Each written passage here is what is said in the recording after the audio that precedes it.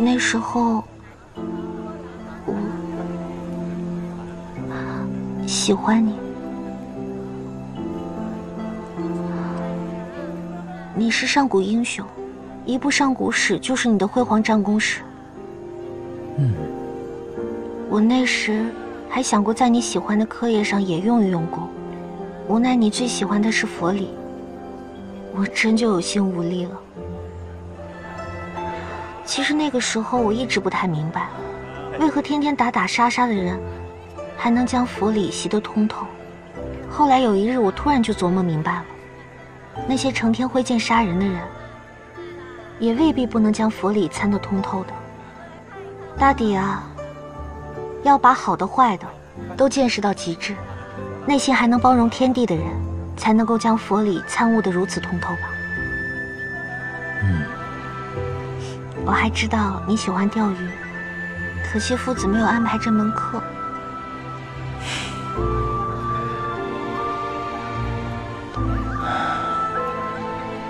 小白，帝君，其实你是看穿我今日心情不好，才带我来过女儿节的吧？为什么？自从沈夜入府以来，我就像安澜惹一样，一直同他有书信往来。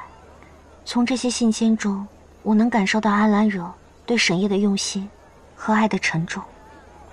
我为他感动，也为他难过。你不必陷得太深，小白，你不是安澜惹，不必体会他的痛苦。我会尽快想办法让我们出去，你只管安心养好元神。出去后，我便娶你做我的帝后。帝后？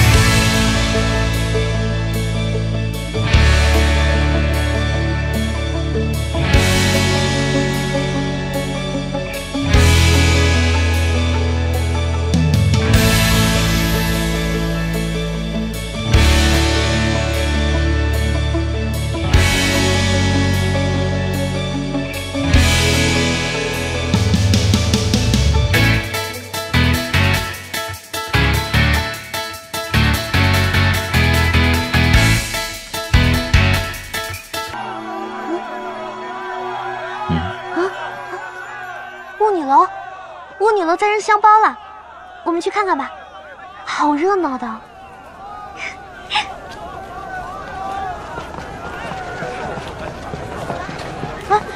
怎么这些人越走越快啊？帝君，啊，快点，帝君！人多混杂，当心受伤。来了！你知道吗？据说每到女儿节这夜的时候，就会出现一座巫女楼。传说这是上万年前天上掌管巫女心的巫女君赠给比翼鸟族一位王子的定情物。哦，是吗？可惜比翼鸟一族从不与外族通婚，所以两人只能相识却无缘相守，只留下这座巫女楼，每年女儿节的时候出现在这里。你怎么了，帝君？没什么。后来呢？后来呢？这里就变成了姑娘们登高向心爱的男子抛洒香包的地方。若心上人自楼下经过，姑娘们便将香包扔到他身上。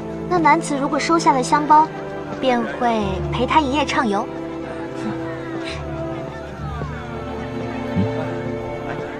说好了，以后若有人向你抛洒香包的话，你千万不能收，因为你是有主的。你笑什么？我说的你可听清了？听清了，不接香包已经有主了。为了以防万一，把这个带上吧。我觉得脸红成这样，你应该比我更需要这个吧。走。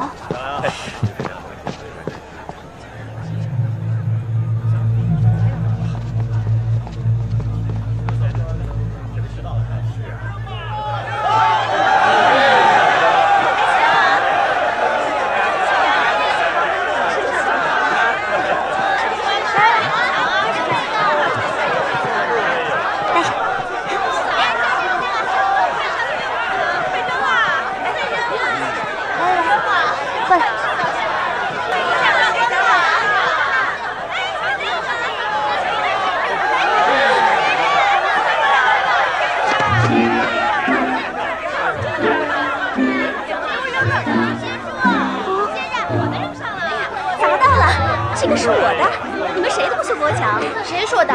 你的香包未必有我的快。你们现在是在强求姻缘。姑娘是外地来的吧？你怎么知道的？会在今夜将心上人领来此处，多半是外来的。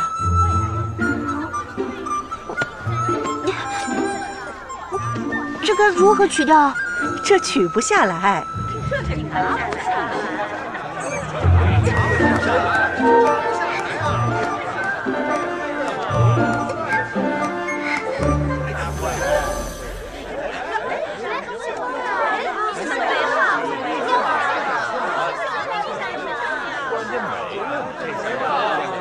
是啊。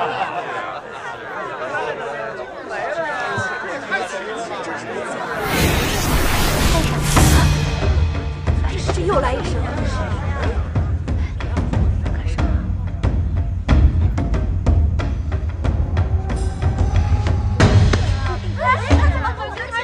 公子，接了我的香包，可是要和我共度良宵的。